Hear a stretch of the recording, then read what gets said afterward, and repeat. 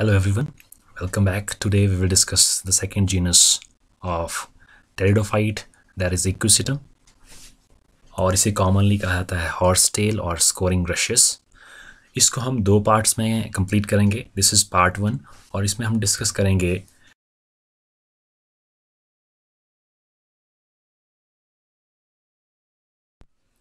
So Y Equisetum is commonly known as horsetail, क्योंकि ये resemblance show करता है हॉर्स की टेल के साथ. So that's why this fern is known as horsetail fern.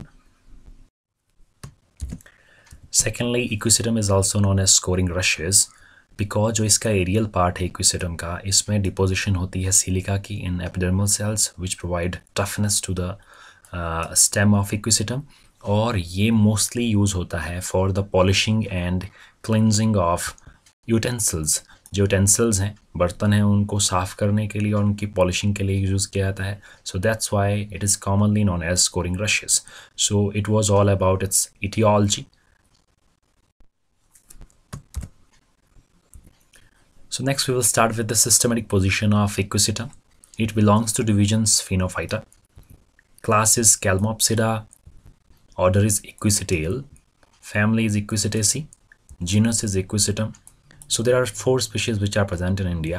Among these 4, this is arvense, which is most common. So we'll start with this occurrence and distribution of Equisetum. Firstly, its etiology. इसका जो नाम है, it is derived from Latin word equus, which means horse, and seta means bristle. So इसलिए इसे Equisetum कहा जाता है, and is popularly known as horsetail fern or scouring rushes. ये मैंने डिस्कस कर लिया है why this term is used for Equisetum. So there are about 25 species throughout the world. जो Equisetum की species हैं total different part of the world में 25 हैं, accept Australia and New Zealand. Australia और न्यूजीलैंड में Equisetum की कोई भी स्पीशीज फाउंड नहीं हुई अभी तक. So this is the photograph which shows this plant body of this Equisetum and this terminal strobilus. So they are found mostly in north temperate and tropical zone. In India there are common 4 species which are Equisetum arvense, Equisetum diffusum, then Equisetum palustre, and Equisetum ramosissimum. So these are 4 species which are found in India. In external features, we will discuss about its habit and habitat. Firstly, we will discuss about its habit. So in appearance, Equisetum plant is bushy, herbaceous, perennial, and is differentiated into true root and stem. So externally जो हमें plant दिखता है Equisetum का, ये दिखता है हमें bushy, herbaceous है, perennial भी है, और differentiate होता है true root, stem और leaves में. So Equisetum plant body consists of aerial part जो कि herbaceous होता है, that we can see in this photograph, and is annual. Then second part is underground rhizome. This is underground rhizome part. और ये जो part होता है it is perennial, horizontal, branched and creeping. ये horizontally ग्रो करता है soil के surface के नीचे. So this is the animated photograph of this Equisetum. This is the aerial part जो कि annual और herbaceous होता है. This is the underground part which is commonly known as rhizome, और it is perennial part. और दोनों ही part differentiate होते हैं नोड्स और इंटरनोड्स में. So this is one node, this is second node, and the space between these two nodes is known as internode. जो majority of species हैं उनका जो size range करता है that is between 15 to 60 centimeter in height, और जो diameter है that is 2.0 centimeter in most of the species, but there are some exceptions. For example, Equisetum scripoides. This is the smallest species of Equisetum, and this is the photograph of this Equisetum scripoides. Then there are some species which grow up in high heights, जो इससे ज़्यादा height grow करते हैं. For example, Equisetum giganteum. This is the largest species of Equisetum, and this is the photograph of this Equisetum giganteum that we can see in this photograph. So ये सबसे बड़ा species है Equisetum का. Then Equisetum telmateia and Equisetum ramosissimum. जो Equisetum ramosissimum है, ये wine की तरह हैबिट शो करता है, मींस क्लाइंबर की तरह हैबिट शो करता है. It climbs over the adjacent forest trees, जो भी इसको सपोर्ट प्रोवाइड करता है, ट्री और रॉक उसके सरफेस के ऊपर वो करता है, because it has very thin and delicate stem. So this is all about its habit. Next comes habitat, that is address of an organism. कहाँ पे ये प्लांट पाया जाता है. ये प्रेफर करता है to grow in wait and damp habitats mostly along the banks of stream or irrigation canals. For example, the species of Equisetum debile and Equisetum palustre. And some species are adapted to xeric or dry conditions also. For example, Equisetum arvense. So this species is adapted to xerophobic conditions. Then there are some species of Equisetum जो कि indicators हैं of the mineral content of the soil in which they grow. Mostly, some species accumulate gold. कुछ species Equisetum की gold को accumulate करती है. Thus, they are considered as the gold indicator plant. So इनको gold indicator plants भी कहा जाता है. And these plants plays very important role in exploration of new ore deposits. So ये नए ore मिनरल के ओर के डिपॉजिट्स का पता लगाने के लिए भी important plants हैं. In Equisetum, as we have earlier discussed, silica is deposited on the outer wall of the epidermal cell and giving the characteristic rough filling. Thus, it provides protection against predators and pathogens. So, ये जो silica deposition है ये protective in function है और ये provide करती है protection from predators and pathogens. So, this is all about its habitat. Next comes the sporophyte. As we have earlier discussed, जो Equisetum की plant body है, it is sporophytic. It means it is diploid and is differentiated into true root, stem or leaves. So firstly we will discuss about the stem. So stem of Equisetum has two parts that we have already discussed. एक है perennial underground much branched part जिसको कहा जाता है rhizome, and second is the erect usually annual aerial shoot जो कि green in color होते हैं and they are mostly annual. और जो branching pattern होता है Equisetum में that is monopodial. It means एक ही direction में branches grow करती हैं and shoots are differentiated into nodes and internodes. So underground part में भी nodes और internodes होते हैं और जो aerial part है उसमें भी nodes और internodes present होते हैं. So this is the stem of Equisetum. इसमें हम देख सकते हैं this is the node region, this is the second node और इसके बीच का जो space है that is internode. और ये जो nodes होते हैं they are also present in the underground part that is rhizome. So in majority of species all the shoots are alike. Maximum species में जो shoots हैं वो सभी एक तरह के होते हैं and are chlorophyllous, means they bear chlorophyll and they helps in photosynthesis, and some of them bear strobili that we can see in this photograph. और कुछ एक जो branches है उसमें strobili present होते हैं at their apices. Apex में present होता है, for example in case of Equisetum ramosissimum and Equisetum debile. Sometimes जो shoots हैं they show dimorphism, means vegetative shoot अलग होगा और जो fertile shoot है वो अलग होगा. So two types of shoot, that is vegetative and fertile. So एक जो shoot होगा वो सिर्फ photosynthesis में help करेगा and second will be will bear the strobilus. For example, Equisetum arvense. As we have discussed in earlier slide that some Equisetum species show dimorphism. It means कि एक तरह की branches जो सिर्फ vegetative growth show करती है, photosynthesis में participate करती है, and second type of branches which bear the terminal strobili. So some shoots are profusely branched and they are green. Green क्यों है? Because they will bear the chlorophyll. Chlorophyllous बोलते हैं इनको, and they are purely vegetative. It means they will not take part in reproduction. While the other branches are fertile, और ये branches होती हैं unbranched, इनमें कोई branching नहीं होती है, and they are achlorophyllous, means without chlorophyll, और इनका जो color होता है they are brownish in color and have terminal strobili. और इसके टर्मिनल पोजीशन पे स्ट्रॉबिलाई प्रेजेंट होता है. So this is the chlorophyllous branch जो वेजिटेटिव है, and this is the brownish A chlorophyllous branch जिसके टर्मिनल पोजीशन पे प्रेजेंट होता है strobilus. The underground rhizome and aerial axis appear to be articulated और जॉइंटेड दोनों ही में नोड्स और इंटरनोड्स प्रेजेंट होते हैं, that we have already discussed in previous slide. Externally जो इंटरनोड्स होते हैं दे beer longitudinal ridges and furrows, उसमें एक्सटर्नली रिजेस और फरोज प्रेजेंट होते हैं और इंटरनली दे लुक्स लाइक ट्यूब.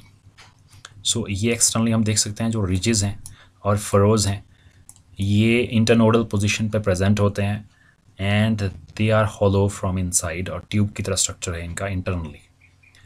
और जो रिजेस होती हैं दे alternates with the internodal next internodal ridges, और जो नंबर ऑफ रिजेस हैं उतने ही नंबर ऑफ लीव्स प्रेजेंट होते हैं. So the number of ridges are equal to the number of leaves which are present on the stem.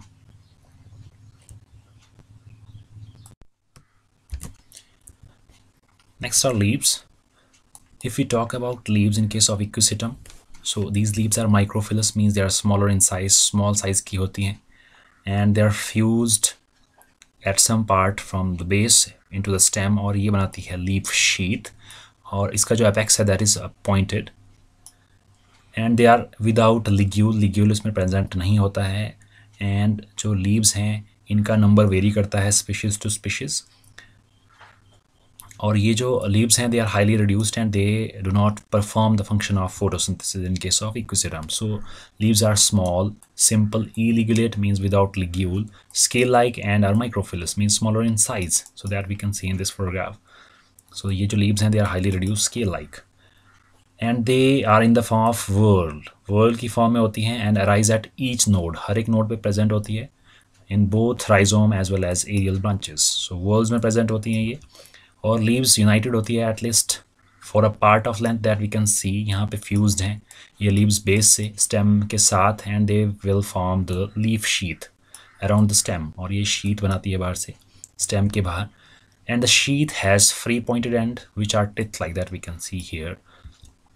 The number of leaves पर node varies from species to species, ये fix नहीं होता है सबके लिए. The species with narrow stem have few leaves, जिनका stem narrow होता है उसमें फ्यू लीव्स प्रेजेंट होते हैं. फॉर एग्जांपल 2 से 3 leaves, 2 to 3 leaves in case of Equisetum.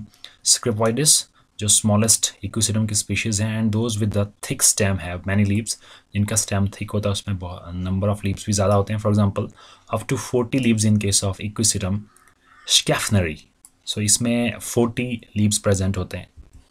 So the number of leaves as we have discuss in previous slide, जो number of leaves हैं node के ऊपर they are equal to the number of ridges which are present in the internode. So जो internode में जितने ridges हैं उतने ही leaves present होते हैं Equisetum. So the leaves do not perform any function of photosynthesis. Photosynthesis का function perform नहीं करते हैं, and their main function is to provide protection to the young birds. ये सिर्फ young birds को protection provide करते हैं nodal region में. So these are some young birds. जो elongated branch है ये grow करेगी and will form the full-fledged aerial branch of the Equisetum. So this is all about the leaves. Next comes the internal structures. Internal structure में हम सबसे पहले पढ़ेंगे internal features of internode of stem. So internodal portion में क्या क्या characteristic features हैं that we will discuss firstly. So ये जो outline है इसकी wavy होती है. It is not uniform and is differentiated into ridges and furrows. This portion is ridge and this portion is furrow. And it is differentiated into outer epidermis, then inner cortex and central stellar system. So in TS, the stem, that is especially internode portion of Equisetum, appears wavy, that we can see in this photograph which is taken under microscope, in outline with ridges and furrows.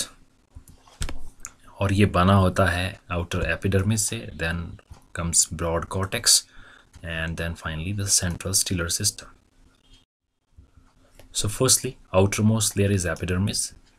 So this outermost layer is epidermis, which is made up of thick walled cell, और इसमें silica की deposition भी होती है, and it is also interrupted by some sunken stomatas. So it is outermost single layer made up of thick walled cells जो कि cuticle जिनमें present होता है, cuticularized हैं and have a deposition of silica, और siliceous material भी कहा जाता है उसको, which provide toughness to the stem. Stomata are distributed only on the furrow portion between the ridges. जो furrow वाला portion है, this one depressed portion, इस portion में stomata present होते हैं, और जो stomata present होते हैं they are sunken. So stomata and the development of stomata is syndactylate type. What is this syndactylic type? When stomatal initial give rise to guard cell as well as subsidiary cell. जब guard cell और subsidiary cell दोनों ही स्टोमेट एक ही single stomatal initial से बनते हैं, so that type of development is known as सिंडेटोचिलिक type of stomatal development. Next जो epidermis है, रिजिस के पोर्शन में epidermis is followed by hypodermal स्क्लेरेनकाइमेटस zone, जो कि रिज के नीचे प्रेजेंट होती है. That is present below each ridge which may extend up to the steel, जो कि स्टील तक एक्सटेंड कर सकता है. This portion स्क्लेरेनकाइमेटस portion, for example in case of Equisetum giganteum. Next comes cortex. ये ब्रॉड लेयर है और ये डिफ्रेंशिएट होती है 2 लेयर्स में, outer and inner cortex. So differentiate into outer and inner regions. Firstly जो आउटर कॉर्टेक्स है, it is made up of 2 types of cell, 2 तरह के सेल से बना होता है, आउटर स्क्लेरेनकाइमा के cell and inner क्लोरेनकाइमेटस cell. So in this diagram we can see here, जो आउटर लेयर है, ये वाली लेयर जिसमें थिक वॉल्ड सेल्स हैं, they are made up of sclerenchyma, and the inner sales जो बने होते हैं क्लोरेनकाइमेटस sales, means they are parenchymatous cells which beer chloroplast. जो स्क्लेरेनकाइमा है, that is present below the ridges that we have already discussed, और ये smaller groups और patches में प्रेजेंट होता है, and also may be present in the furrow. Furrow के नीचे भी हो सकता है, but most frequently it is present below the ridge. So ridge portion जो अपराइज्ड पोर्शन है उसके नीचे प्रेजेंट होता है. So this is made up of sclerenchyma. जो क्लोरेनकाइमेटस सेल्स होते हैं, they are elongated palisade like cell. जैसे पैलिसेड सेल्स होते हैं मीजोफिल के हायर प्लांट्स के, वैसे ही ये होते हैं क्लोरेनकाइमेटस sales. And this zone is aerated. ये जोन एरिएटेड होती है क्योंकि इसमें प्रेजेंट होते हैं इंटरसेलुलर स्पेसेस. और इसका जो मेन रोल है, दिस क्लोरेनकाइमेटस जो जोन है इन आउटर कॉर्टेक्स की, इसका मेन फंक्शन होता है फोटोसिंथेसिस में. It plays very important role in photosynthesis because it beer chloroplast. Next comes the inner cortex. It is made up of parenchymatous sales, और ये लाई करती है आउटर कॉर्टेक्स के अंदर. It is made up of thin walled parenchymatous sales, और इसमें large air cavities present होती हैं इन द इनर कॉर्टेक्स, और ये कॉरस्पॉन्ड करती है टू ईच फरो. जो हर एक फरो है उसके नीचे प्रेजेंट होती है. So this depressed portion is known as furrow, और इसके नीचे प्रेजेंट होती है ये canal in the inner cortex, and और इसे कहा जाता है valley killer canal, that in this diagram we can see. सो जो ये कैनाल है, ये अल्टरनेट करती है रिज के साथ. सो यहाँ पे दूसरी कैनाल प्रेजेंट होगी, वैली किलर कैनाल इसे कहा जाता है. And these are शाइजोल आइसोजेनस in origin, means ये सेपरेशन ऑफ सेल्स और जो इंटरसेलुलर स्पेसिस है उनके इंक्रीज होने से बनती है. And they extend up to the entire length of internodes, और ये बनाती है एक distinct एरिएटिंग system in the Equisetum stem. Next comes endodermis. It is present inner to the cortex. Cortex के अंदर एक सिंगल लेयर प्रेजेंट होती है एंडोडर्मिस की, and the cells have characteristic Casparian bands on it's radial wall. इसके अंदर present होते हैं Casparian bands. This is the endodermis. All vascular bundles have common endodermis. जो endodermis है ये वेरी करती है species to species. There are some species जिसमें सभी vascular bundles को एक ही common endodermis सराउंड करती है, जैसे कि Equisetum arvense है, Equisetum palustre है. While there are some species of Equisetum जिसमें कि हर एक vascular bundle के, each vascular bundle has its own endodermis. हर एक vascular bundle की अपनी endodermis होती है. For example, Equisetum giganteum. Then there are some species जिसमें vascular bundles कवर होते हैं by 2 endodermis. 2 endodermis एक central stellar system को कवर करते हैं. For example, Equisetum hyemale and Equisetum sylvaticum. Then comes the pericycle. It is the single layer of parenchymatous cell. ये single layer है, parenchymatous cell से बनी होती है, and lies inner to the endodermis, और एंडोडर्मिस के अंदर प्रेजेंट होती है. So this is outer endodermis. In this programme we can see here. सो कुछ एक स्पीशीज़ हैं जिनमें कि 2 एंडोडर्मिस प्रेजेंट होती है, आउटर और inner. So this is the inner and this is the outer endodermis. Next comes steel. Steel mean central cylinder. इसके ऊपर मैंने एक वीडियो बनाया है that you can see in this playlist of BSc first year. सो जो steel present होती है equisetum के इंटरनोड में, that is एक्टोफ्लोइक साइफोनोस्टील. एक्टोफ्लोइक means, ecto means outer, फ्लोइक means phloem. So xylem के बाहर फ्लोएम प्रेजेंट होगा. Siphon means pipe like structure. So pith, steel with pith is known as siphonosteel, which is surrounded by an outer endodermal layer. So vascular bundles are arranged in the form of ring that we can see in this photograph. So ये ring जो present है vascular bundle की, इस form में present होते हैं ये. And these lies opposite to the ridges. Ridges के just opposite side में present होते हैं in position and alternate with vallicular canal. So जो vallicular canal है, this outer canal जो outer space है, this is vallicular canal, इसके साथ ही alternate करते हैं.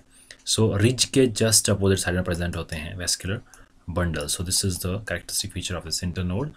और वेलिकुलर कैनाल के साथ ये अल्टरनेट करते हैं vascular bundles. So vascular bundles are conjoint हैं, कोलेटरल है एंड क्लोज है, means they are without cambium. In the mature vascular bundle जो प्रोटोजाइलम है, इट गेट्स डिसऑर्गेनाइज्ड, डिसइंटीग्रेट होता है, डीजनरेट होता है टू फॉर्म अदर कैविटीज, कहा जाता है कैराइनल cavity.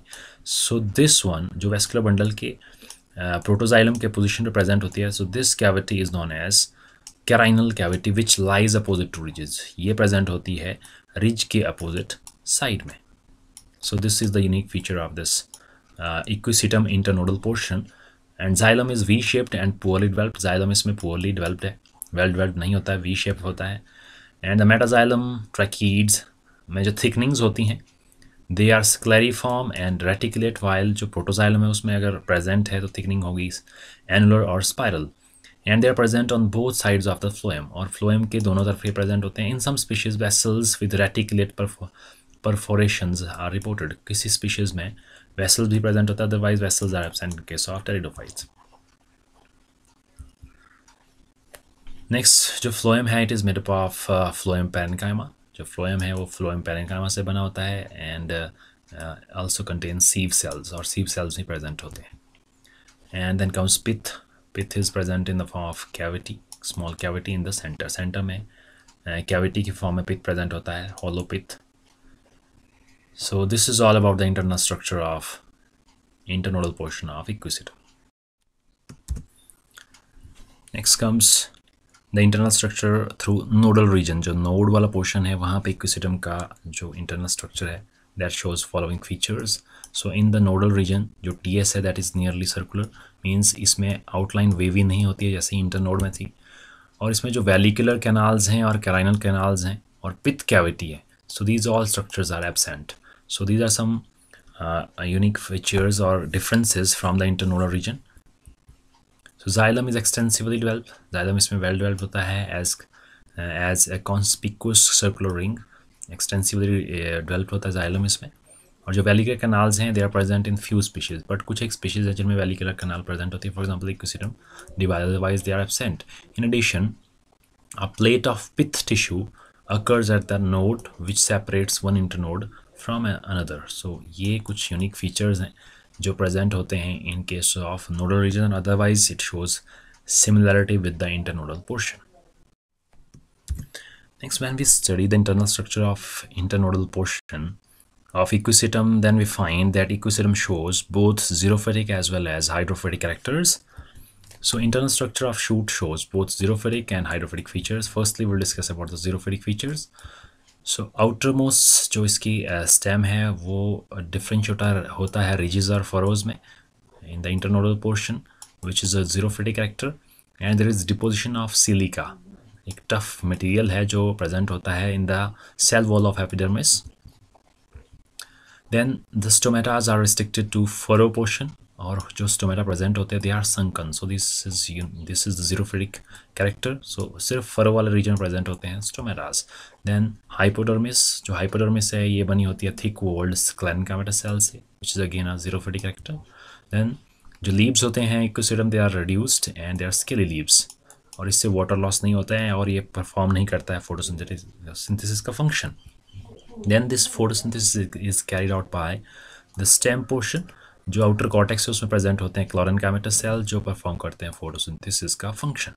So this is all so these are the xerophytic character which are shown by the internal structure of stem in case of Equisetum. Next comes hydrophytic features. So presence of these aerating spaces and reduced vascular bundles.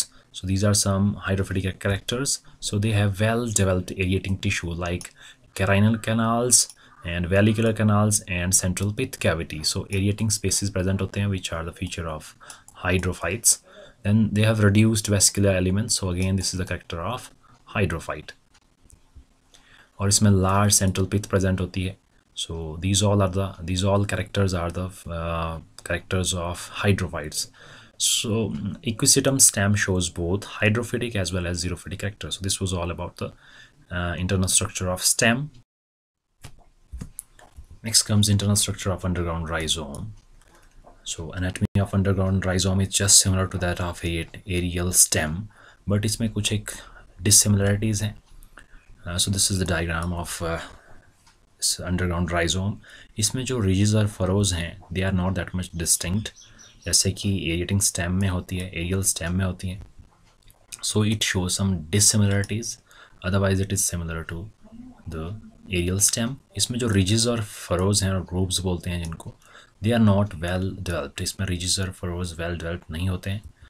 And there is absence of stomatas in epidermis. जो epidermis है उसमें stomata absent होते हैं. And sclerenchyma is poorly developed, that we can see in this diagram. इसमें जो sclerenchyma है वो poorly developed होता है, जैसे aerial stem में था ridges के नीचे, वैसा इसमें present नहीं होता है. And there is absence of sclerenchyma. It means ये photosynthesis का function perform नहीं करता है. So sclerenchyma is also absent in case of underground rhizome. इसमें जो vallicular canals हैं, carinal canals हैं और pith है, they are reduced. और जो pith है that is poorly developed, but in some cases ये solid भी हो सकती है, for example in case of Equisetum arvense. So ये कुछ एक dissimilarities हैं जो show करता है underground rhizome. Otherwise it is similar to that of the aerial stem of Equisetum.